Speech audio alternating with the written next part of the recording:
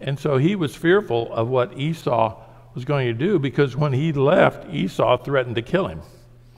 And I don't think it was an idle threat. I think Esau was ready to take care of that young brother, that one that was getting in my way and stealing from me and doing all these things to make my life miserable, and he was getting all the good stuff. So next time I see him, he's a dead man.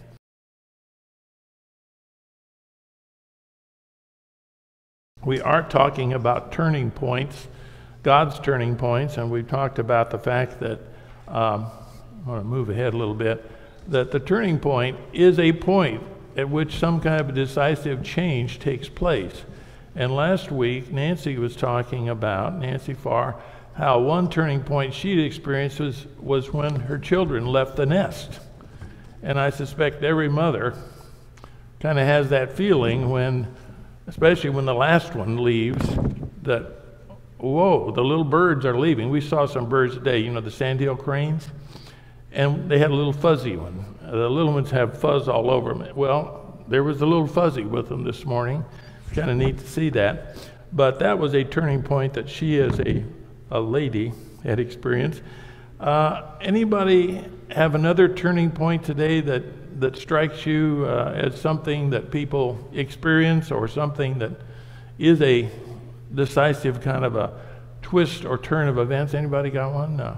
We've talked about a lot of them, but anybody ever seen a turning point recently? Got one right up here. Job decisions. Just a minute. Job decisions. Job decisions. Taking one, not taking one. Promotion, not promoting. Changing location. Promotion, that's typically a good one, right? If there's a reduction in force, you know what that means? You're fired. It's a nice way of saying it, reduction in force. Change of location. I've got this opportunity. It's in Tug Bustle, Tennessee, right up there where Stacy's from. Ray. Okay, one of the major decisions in my life that changed my life and my children's life is divorce. Divorce. Divorce. Yes. Most families have experienced a separation, a divorce in the family, and that is a very critical turning point in a lot of ways, for a lot of people at one time. So yes, I got one on the front row. You're getting your exercise today. You could probably play in the Final Four. We're getting you all shaped up here for this. The birth of a new baby in the family. The birth of a new baby. When we had our first baby, we didn't know what to do. Oh, we kind of knew what to do theoretically, but there's a big difference between theoretical and concrete. And so all the way home for about 10 miles, we had this moment of realization. He's ours. We got to keep him. We got to do something when we get home. We had 10 miles to figure it out from the hospital home, and I think it probably wasn't enough. We needed about 20 miles to get it all figured out. But that baby, that does change a lot of things in a lot of ways forever. Forever. Okay, let's next week kind of think of some others. I think we've looked at some interesting turning points, and I think we just need to kind of think about that, because as we're saying, God has turning points, and that's what we're all trying to look at, is the turning points. Let's move ahead here. Let's move back. I've got the power. Today we're going to talk about Jacob the deceiver. And you all have heard of Jacob, right? And it's an interesting moniker. When we start out, he's the deceiver. And what does the deceiver do? He misleads others, right? I've known some people that misled people because they didn't tell the whole truth. They told their truth, and I don't feel like I'm on. Maybe I fell off here. But it was just enough truth to mislead somebody. And I think Jacob kind of falls in that category. We're going to be in Genesis 25, 26, 27, so open your Bibles to that part of Genesis. but he was misleading others. If you are a father-in-law, or if you have a father-in-law, think about him misleading his father-in-law. However, he would say in his defense, he misled me first. I'm just trying to get even with him. So it really wasn't my fault. He did it first, and I'm just getting back at him. A deceiver has a false appearance or a false statement, lies. A deceiver typically does it habitually. I knew a fellow once that was a habitual liar, and he would tell lies even when the truth was better. And you just didn't know what to believe. If he said something, you were kind of suspect of what he said, so you were thinking in other directions. But Jacob, as we see him grow into manhood from a young fellow, we see him lying to people, deceiving people, weaseling around. So he's not the kind of character early on that we'd aspire to be like, is what I'm saying. But it's amazing what God can do with weak people. I'm not going to ask for a show of hands today, but God can take people who don't have a lot going and do something with them. I'll raise my hand on that. And aren't we glad that God is able to take less than perfect and use it effectively? And we'll see that today as we get this. There's that old phrase my mother used to say to me, and you probably heard it too, what a tangled web we weave when first we practice to deceive. Now that's an old wives' tale, but you stop and think about it. You start weaving these untruths, and all of a sudden you're kind of forgetting now, what did I say over there? I mean, I got to keep this thing going, and so I've really got to work harder at remembering all the deceptions so I can keep it straight, where if you are trying to tell the truth, you kind of don't have to worry so much about getting all the details just right. And as we think about Jacob being a deceiver, he was weaving a web of deception. And so maybe there's a lesson there for us. Let's move ahead here. Well, maybe we're going to move ahead here. I got the right. Oh, here we go. There we go. As we look at that family of Isaac and Rebekah and the two boys, we will see that sibling rivalry was a part of it. You had Esau and you had Jacob. And that sibling rivalry seemed to start early, didn't it? Remember when in the birthing process, and they were twins. They were not identical, as far as I can tell from the scripture. They were fraternal. But Jacob grabbed the heel of Esau as the birthing process was taking place. Yes, sir? It started even earlier than that, though, because they got the word from God that the younger brother was going to, or the older brother was going to serve the younger brother. So, I mean, that sibling rivalry right there started from God's word. Yep. What the mother and the father heard. God was trying to explain this thing. Now, let's get this straight. That younger one, he's going to be the one I'm going to utilize. He's going to be the one that's going to provide the leadership, and it's going to fulfill, at least in his time frame, what I want to have done. And so that was going against what man typically thinks. And in that day, if you were the older one, you got the birthright, which meant you got a lot of stuff and property and status and so forth. And God said, no, that's not the way we're going to do it. And Jacob grabs a hold of the heel. We didn't have twins. We had children pretty close together. But those who've had twins, I think there's a lot of work there. I know there was when there was an 18-month gap there. So I got to say that these parents, all of a sudden, they didn't have any children. And all of a sudden, be careful what you pray for, because we'll give you double. But you're right. It was part of God's plan. And that sibling rivalry continued even into adulthood. And you remember when Jacob brought his family back to his home place, to his home country.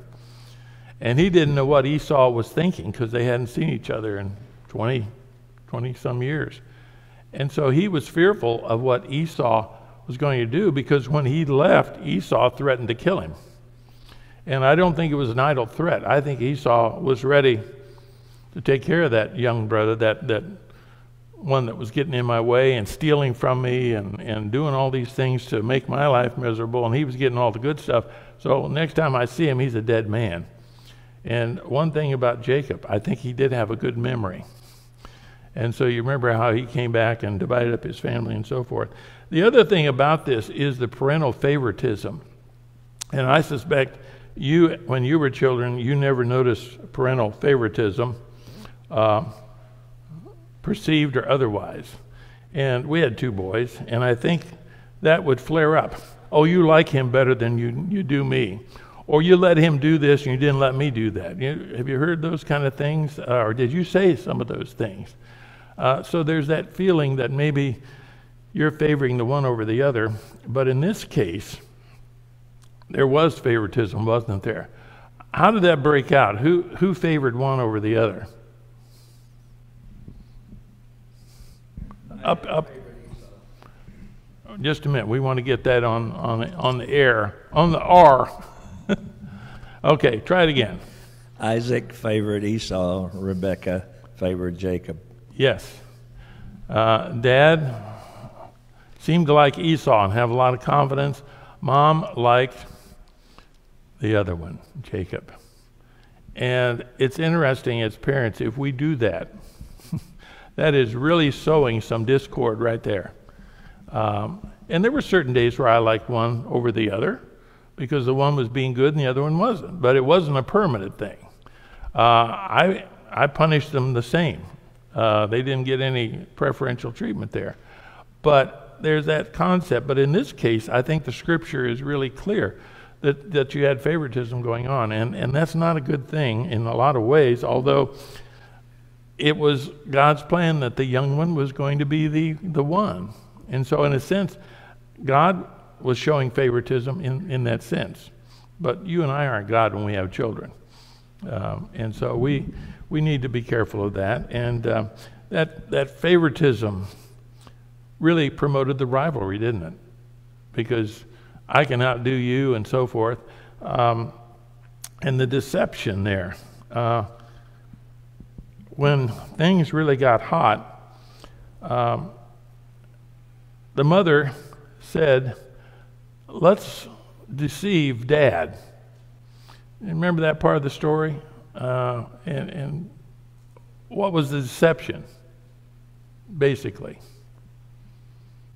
It was securing that birthright with food, essentially. I mean, Esau already turned over his birthright, but they were actually securing the full deception, getting it from Isaac. Right.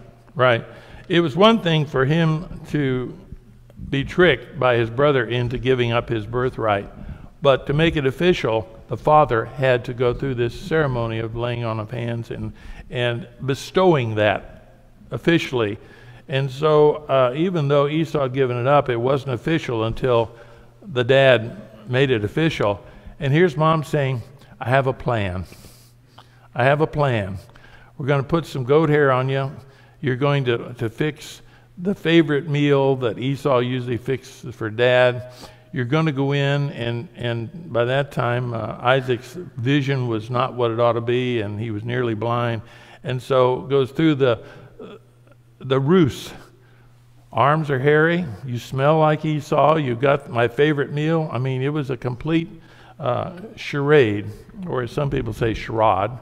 And here's the mom promoting it. Yes, ma'am. From your perspective, what about that? From my perspective, and a lot of the readings that I've read on this topic, because a lot of parenting books actually cover this biblically, she was trying to promote God's plan through deception. And I don't know, I don't agree with that, but I think it's really unusual that she did choose to try to follow God by using deception, and how ironic that is. Mm-hmm. Which is an interesting thought. I'm just doing God's work because God selected this person. I'm just trying to help God out. And do we need to help God out by being deceivers? We got another opinion there. I was going to say, right before the whole deception came about too, though, it does mention that Esau took a wife who was a Hittite woman and gave the parents grief. So that right there kind of, hey, I got good reason to deceive, because this is not God's plan. God doesn't want us marrying Canaanite people, Hittite people, all these not part of God's nation type people. Yeah. We can find reasons to do certain things, and that's a good reason.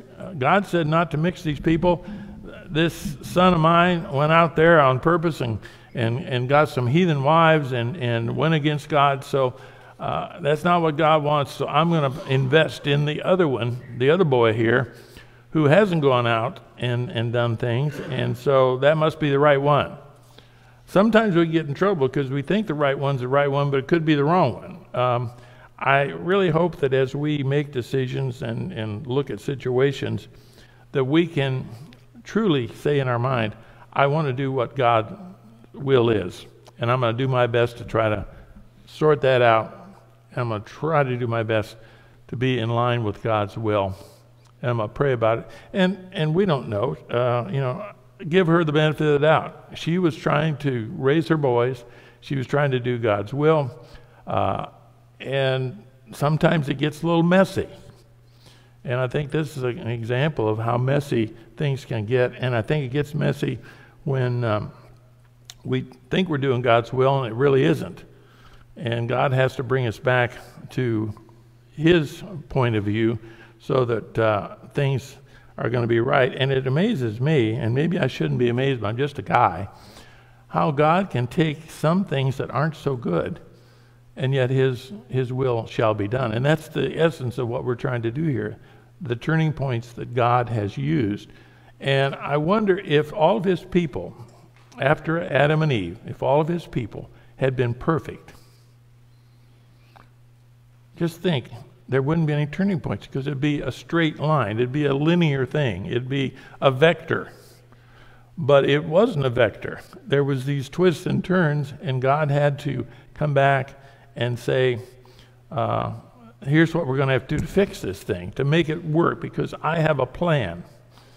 And that plan goes from here to here to here, and it's not going to go like this, although it is, and then I'm going to repair it and fix it, and we're going to stay on path for what I need to have done for you, man and woman.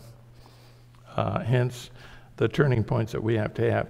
Anything else about this idea of the rivalry, the favoritism, the deception that strikes you today as we look at kind of the setup of this situation? Any other thoughts or questions? We have plenty of intelligence here. We can get the answers. But yes, sir. Wait a minute. Let my man get to you there. You're going to have to step it up a little there, Stacy. Well, it reminds me of working on a job. Somebody's in charge. Yes.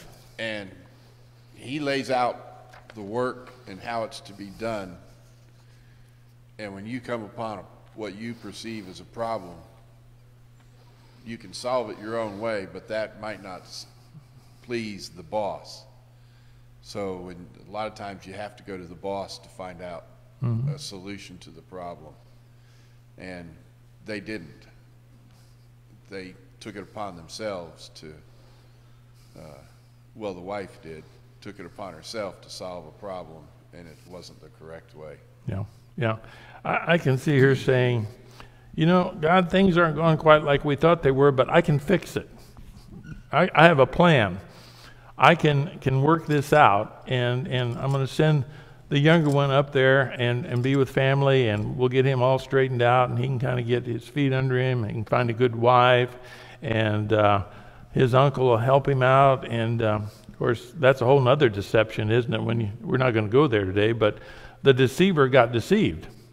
So it became a question, who can out-deceive whom? I think that's the correct wording on that. And I think Jacob actually came out ahead of that game of deception, because by the time he started heading back home, he had amassed a lot of wealth based on just the number of animals, the number of boys he had. Think about that 20-year period. There was a lot going on there. And a study of that would be interesting, but we haven't got time for that today. But God is going to have to make it right even when we try to fix it and it's not quite right. And he does. And I think we ought to take a lot of encouragement that he's doing that. So we look at him, God saying, I'm going to work through this. And why would he do that? Well, let me go to the next slide. If I can get that one to go. Come on here. There we go. God had a purpose, and he had promised Abraham that I'm going to take you and your offspring, and I'm going to make a great nation out of you. That was one of the promises. And if you and I were looking at it, we'd say, the raw materials here don't look so good to make a great nation, because it seems like every time that they turn around, they're doing something that's not quite what I'm looking for here. But he promised that there's going to be a great nation. Abraham left home, and that was part of God's plan. He said, Abraham, I want you to pack up your stuff and leave. And of course, you've heard the thing about Sarah saying, okay, but have you Googled it? Do we know exactly the route we're going? Do we know how long it's going to take to get there so that we can be prepared, and so forth and so on? And of course, Abraham, I imagine, said, I got it covered. Between God and me, we'll handle that. And so Sarah said, okay, but make sure you don't mess up. I've got to get my stuff together here. But Abraham left home to a place he didn't know he was going by faith. And God had planned that. The promise to Isaac there in 26, again, reinforcing the idea that I'm going to use you to fulfill what I need to have done. And then, of course, Jacob, when he became Israel, after he'd wrestled with the angel, God, and kind of came to his senses, name changed from Jacob to Israel. And one of the things that I find interesting is, as we see God's plan truly unfolding, we get down to the point where Joseph's been sold into slavery. Talk about sibling rivalry. That takes it to a whole nother level. At least they didn't kill him. But they probably would have if it hadn't been for Reuben saying, look, boys, we can't do this. But we can deceive our father, who is known to be a deceiver. Does deception breed deception? I'll let you figure that out. But anyway, Jacob is sold into slavery. He's sent down to Egypt, a foreign country. No hope. And all of a sudden, that's part of God's turning point. To say, I'm going to keep my promise. You know, it's interesting. God makes many promises to us. You and me, we have promises that God has given us. And he will keep them. There's no question about that. He's going to keep his promises to us. The challenge is, can we do what we need to do to be pleasing to God? And that's an everyday challenge, I'm sure, for everybody in here. But as it says there, if we had time to look at it, we have 70 souls. If you look in Genesis 46, it says when Jacob and his family moved to Egypt at the request of Joseph, 70 souls went down into Egypt. And that's the beginning of a great nation. Well, it's the beginning, and it's one that God planned. Let's look at some of God's purposes and outcomes as we think about how God makes things happen. One of the things here is Joseph went from a slave to a ruler. Now that's an amazing story right there. Does that usually happen? Not usually. Did Joseph know that was going to happen when he got down there and was Potiphar's slave? And then I think it was mentioned in the sermon or in class recently where Joseph was finally kind of getting settled in as a servant, and then it went from bad to worse. Falsely accused, sent to jail, from one level of jail down to the next level of jail, people forgetting him, people not keeping their word, and there he is sitting there in the middle of nowhere in jail with no hope and no people to... He didn't have a public defender back then. And so, yet, how is this working that Joseph becomes second in the kingdom? Well, we know the story, the interpretation of dreams. Pharaoh saying, this guy's on the ball. I need a guy like this. And so it places him in that position second in the kingdom. The fact that God chose to protect Jacob and the family in Egypt. They weren't thinking of going to Egypt, I feel certain. And yet God says to Joseph, come on down, we'll take care of you. This is a safe place. This is a place where you're going to have what you need. And I'm important here. I can see that it's going to happen. And they gave them a special place in the land of Goshen. There was a township up where I grew up, Goshen Township. Don't know why they named it that, but I live very near Goshen. Then we know the next thing, the twists and turns. They're doing really well. They got a man in the kingdom that's controlling everything, and then it says another Pharaoh grew up that did not fill in the blank. Did not know God, did not know Joseph. A new regime. And all of a sudden, these guests were turned into slaves. From being a guest and having all that you need to becoming a slave. And we don't have time to look at all that, but the slavery got more oppressive, didn't it? As they were told to build for the Pharaoh, they had to get the stuff they needed. They didn't go to Lowe's to get it, but they had to work harder and harder and harder. And some would probably say, how is this going to create a great nation? God, you promised to make a great nation out of you. Is this your idea of a great nation? We're slaves. Matter of fact, it's getting worse instead of better. And so we see that. We talked early on about an oxymoron.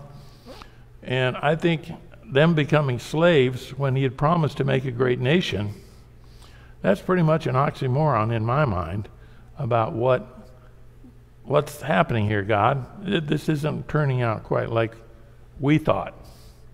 And so we see God's purposes, outcomes in various ways.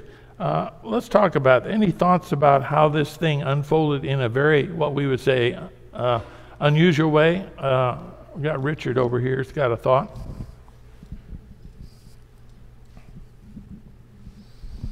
Well, I was kind of giving some thought to the title of the lesson, God's Turning Points, and you touched on the fact that God had a plan from the beginning. If you really think about it, a turning point is an event that causes a change of direction in our life. And God didn't really have a lot of turning points, but God has milestones in his plan. He has things that he had put in place, and those never changed. And he reached those milestones, but those milestones create, God may not have turning points, but he creates turning points for his people. Mm-hmm. And I think that's a lot of what this is.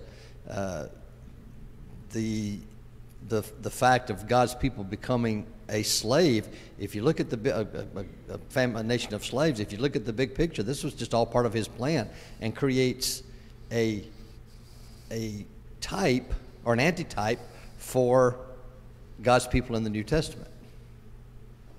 So it's all just part of God's plan. You raise a good point. He can take humble people like you and me, if we'll keep trying to do what he wants us to do.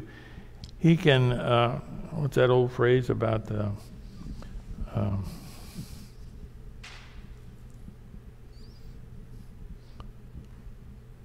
taking success out of the jaws of defeat, although with some of the basketball teams it was taking the jaws of victory and leading it to defeat, if you've been watching any of the basketball games. But God has promised, and he promised Abraham, he promised Isaac, Jacob, he's promised us as a part of his latest covenant, that he's going to take care of us, he's going to lead us. If we'll follow him, he will bless us immensely. And that, you can take that to the bank, as they used to say. God's promised that. He's promised to forgive us. He's promised to restore us. He's promised to help us move from where we shouldn't be to where he needs us to be. And it's interconnected. One of the good things about a church, and I know of a family that went to another church recently. They were invited and they went. And the fellowship didn't seem to be the same as what I experience here.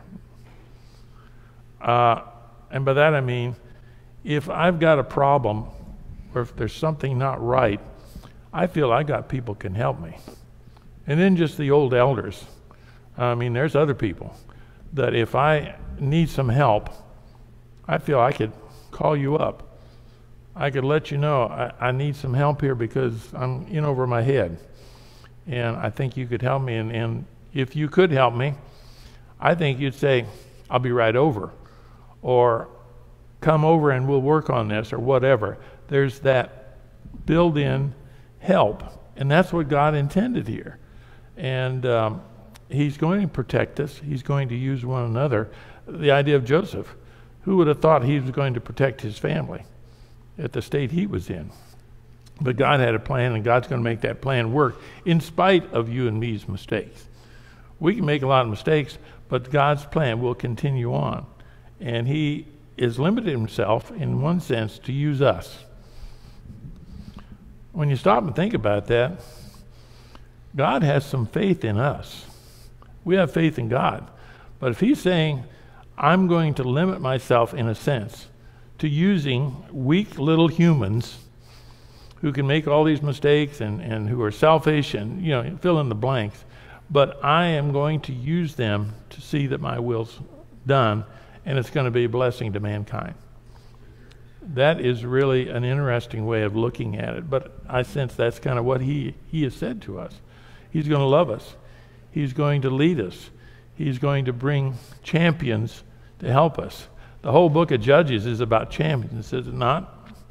Problems multiplied, and a judge would come up and would save the day.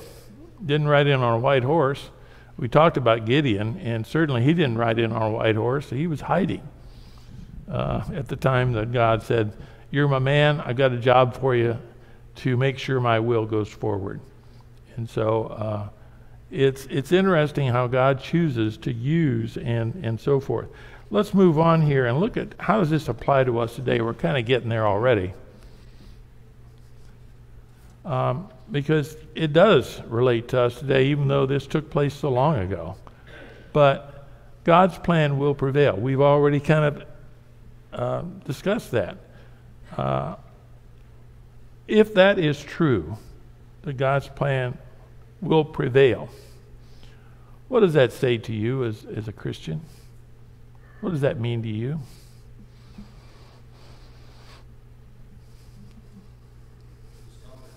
Wait a minute.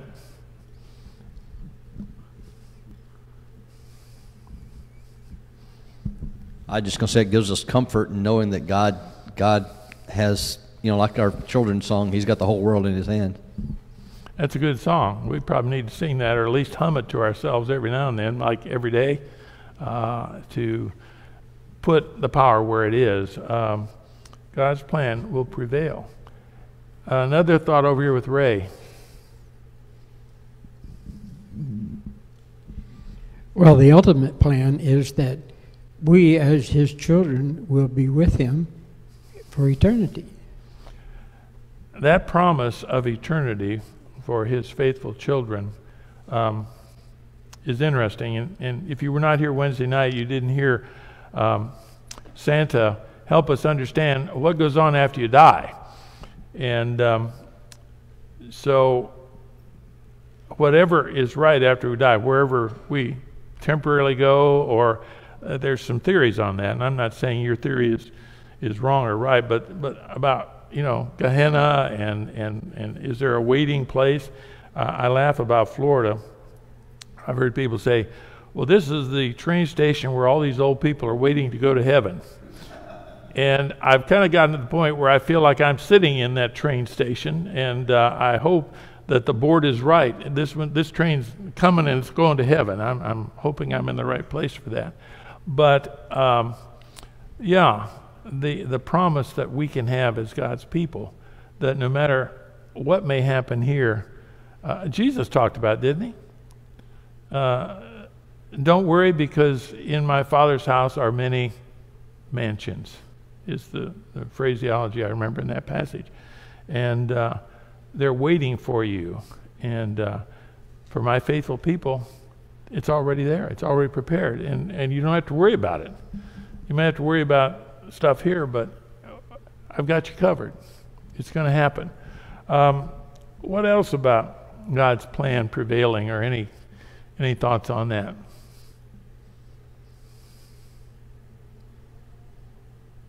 Don't everybody speak at once. Okay, we got another one in the back.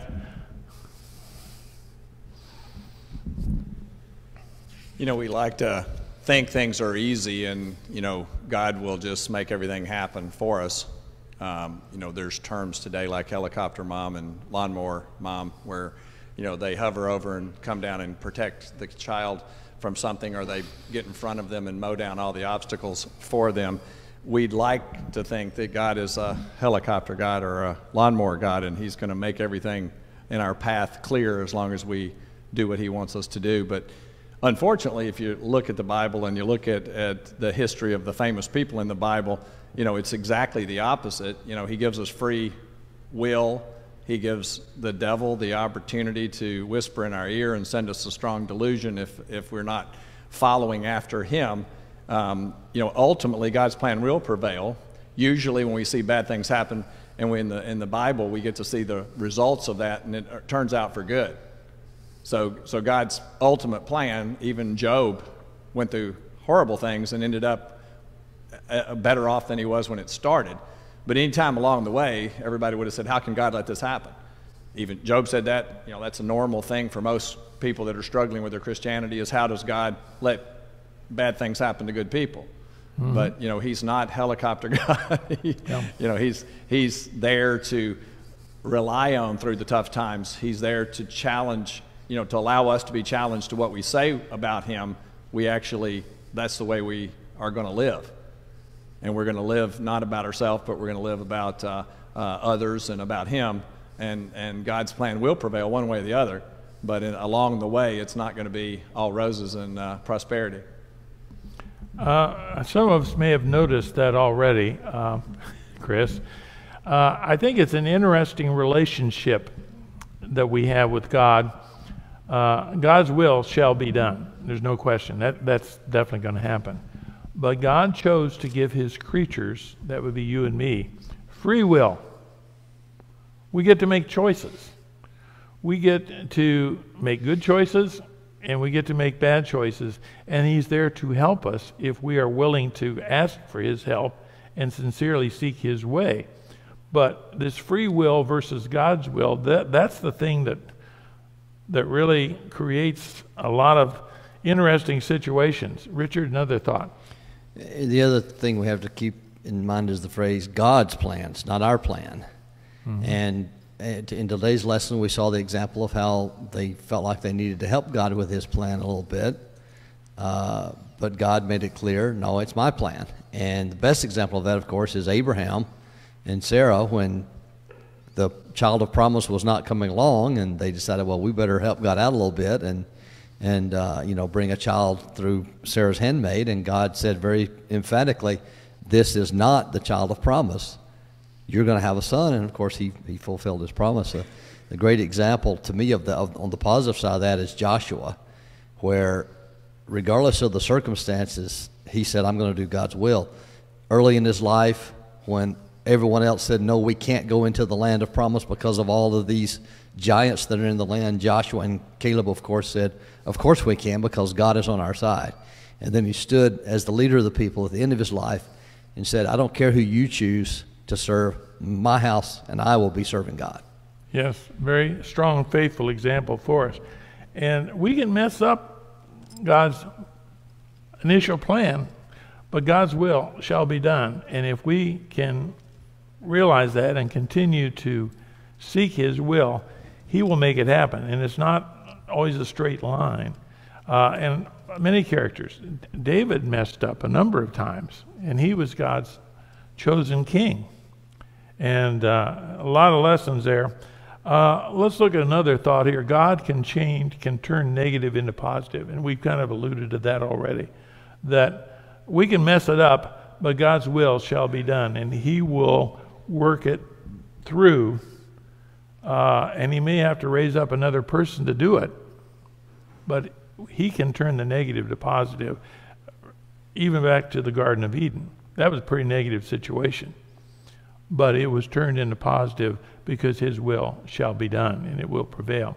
Another thought here, Jesus said that we are to deny ourselves and let God work in us in Matthew 16.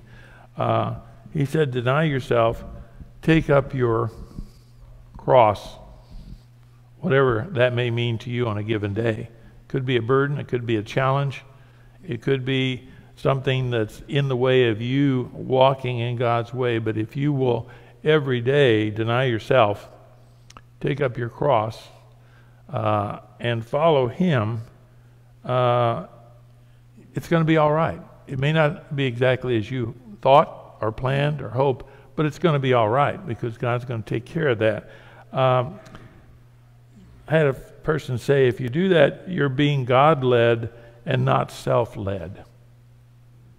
If you take up your cross daily and follow, you're being God-led and not self-led. Comment in the back. You're painting Esau as a bad guy. But you're going down in Genesis chapter 33, verses 1 through 4. I'll just read 4. Okay. But Esau ran to meet Jacob, and embraced him and fell on his neck and kissed him, and they wept. And he lifted his eyes and saw the woman and children and said, who are those with you? He repented of his revenge against Jacob. Esau did. So Esau is not as bad as what people have a tendency to do. How many times have we said and done things that is contrary to what we know to be what God wants us to do? I'm glad you brought that up, and I'd read that when I was preparing this lesson, that Jacob was very fearful that Esau was going to continue to be vengeful, have a grudge, and knew he was powerful enough he could literally destroy the family and destroy him. And he took precautions, but when he got there, it was a totally different thing. Brother to brother, hugging, weeping, accepting one another, and being a part of God's plan. I think that was part of God's plan, that he would welcome him back. And again, God can take a vengeful situation and turn it around so that his will is going to be done. Because what would have happened if Esau had killed Joseph and all his family? Well, we know there could be another turning point, but it wouldn't be a good one. We're out of time. Thank you for your time today, your thoughts.